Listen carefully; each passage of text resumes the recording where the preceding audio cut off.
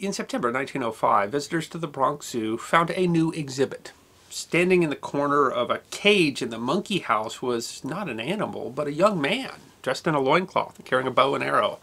Later on, bones would be scattered about the bottom of the cage to add to the atmosphere. A sign was hung which read, "The African Pygmy, Ota Benga, age 23, height 4 foot 11 inches, 103 pounds, brought from the Kasai River, Congo Free State, South Central Africa, by Dr. Samuel P. Werner, exhibited each afternoon in September." Ota Benga would be tormented for days in the Bronx Zoo, chased when he was allowed out of his cage or gawked at behind bars. While many of the details of his life are uncertain, what we do know of Ota Benga is that he was a man who suffered much at the hands of fellow men. It is history that deserves to be remembered. In the often contradictory reports of his life, it's unclear when Benga was born. Measuring from the 23 years given in 1906, he was born in 1883, but his age was reported inconsistently, with some suggesting that he was only 15 in 1906. No record exists of his birth, his family, or relatives, and it's not even clear what tribe he belonged to. He was often called a Bambuti, an ethnic group of Central African Pygmy peoples from Central Africa in the northeastern part of the modern Democratic Republic of the Congo. All share a hunter-gatherer lifestyle and live in the rainforest of Central Africa. Whenever he was born into one of the worst examples of colonial exploitation in history. Belgian King Leopold II had secured Congo as his own personal land, and under a brutal regime forced the natives to supply goods such as rubber. Belgian officials led thousands of local Congolese as the Force Publique, which enforced rubber quotas by torturing and mutilating the indigenous people as official policy. Between killings, starvation, and sickness, millions of Congolese died between 1885 and 1908. Brutal killings were common, and it isn't known what kind of trauma Benga suffered in his early life.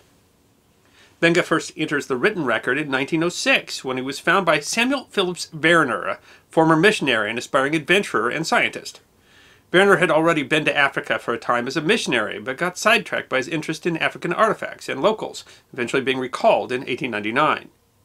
He returned to America with 2 orphan Congolese boys and a desire to become a renowned scientist and anthropologist. One of the boys died in 1902.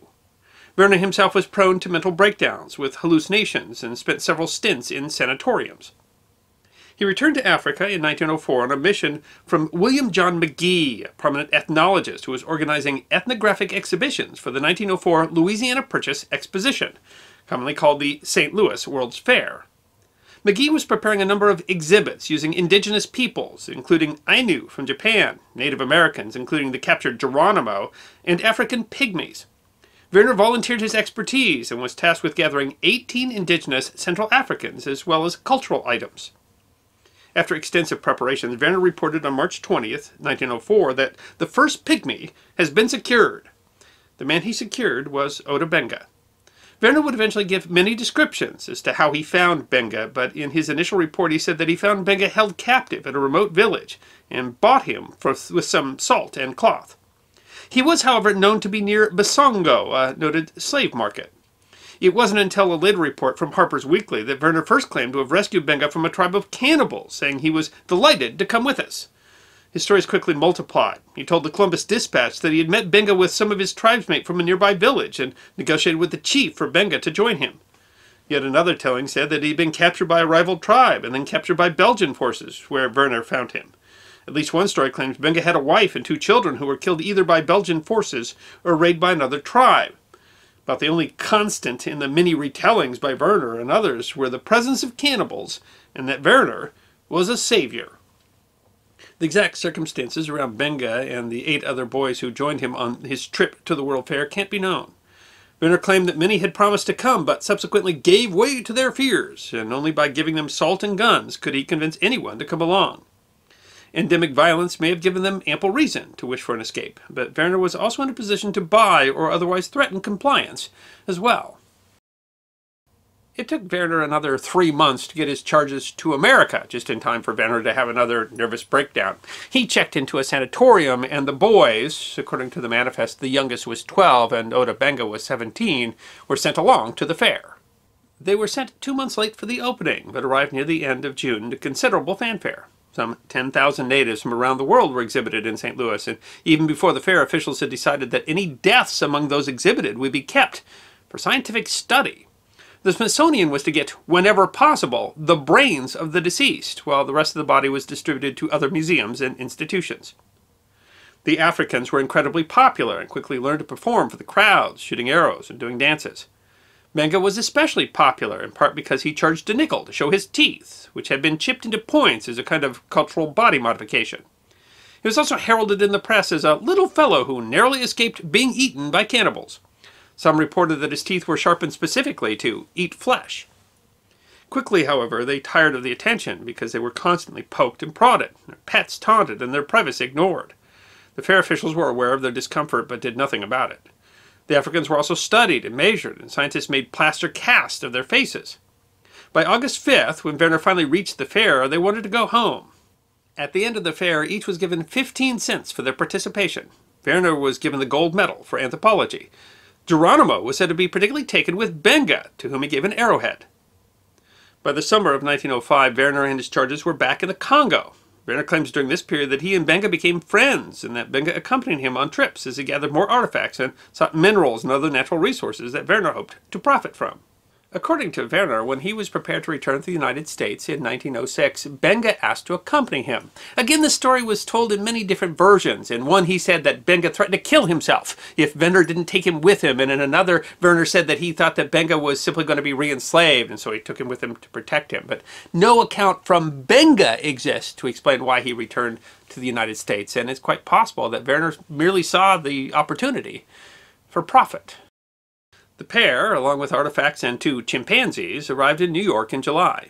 Werner went to the American Museum of Natural History, where he attempted to get employment and negotiated for Benga and the chimpanzees to remain with the museum director, Herman Bumpus.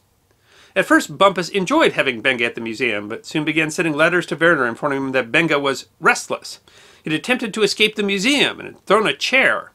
Werner was having money problems. He was dodging an arrest warrant for a bad check, and eventually the artifacts left at the museum were all impounded. Fortunately for Bumpus, Werner arrived to take charge of Benga shortly after. He'd found Benga a new home. On Saturday, September 8, 1906, the director of the New York Zoological Gardens, William Hornaday, directed visitors to what he said was his best attraction yet, caged in the primate house. Days earlier, Werner had asked Hornaday to house his chimpanzees and, of course, Ota Benga. Hornaday was ecstatic, and in an article published the next month, Hornaday described Benga as a well-developed little man who was quite pleased with his temporary quarters. He was an instant spectacle. The New York Times reported that the man who occasionally shared his cage with an orangutan was a bushman, one of a race that scientists do not rate high in the human scale. While it made some uncomfortable, the exhibit was approved by Hornaday, a well-respected zoologist, as well as the prestigious members of the zoo board. For New Yorkers, it was a cheap afternoon thrill. Admittance was free at the zoo 5 days a week.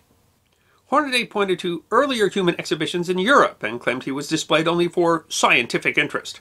He said Benga was only with the apes because that's the most comfortable place we could find for him, and that it was one of the best rooms in the primate house. The press reported that he made mats to sell and did tricks with his bow and arrow, which he made himself. It was also reported that he was obsessed with money for photographs, which the papers thought he was going to use to buy a wife when he returned to Africa. He was also said to be fond of ice cream sodas. Later, Hornaday and others would claim Benga was employed at the zoo and that he stayed in the exhibits of his own free will. However, the working title for an article he wrote about Benga was An Exhibition at the New York Zoological Gardens. Massive crowds seemed to vindicate his earlier excitement, and Benga was moved to a different cage, where keepers had spread bones out to capitalize on his cannibalism. Not all were happy about the exhibit. A group of black ministers were furious. "We think we are worthy of being considered human beings with souls," said Reverend James Gordon. Werner claimed that Benga is absolutely free and that he was kept by the keepers for his own safety, as Benga was not fully responsible for his own acts. Another article said whoever put on the exhibit degrades himself as much as he does the African. Others met the furor with a surprising indifference. A New York Times op-ed brushed aside the idea that Benga should be educated, as the idea that men are all much alike except as they have or had lacked opportunities for getting an education of books is now far out of date. While Benga's humanhood and freedom were battled out in the press, the zoo began seeking ways to make it less obvious that Benga was on display.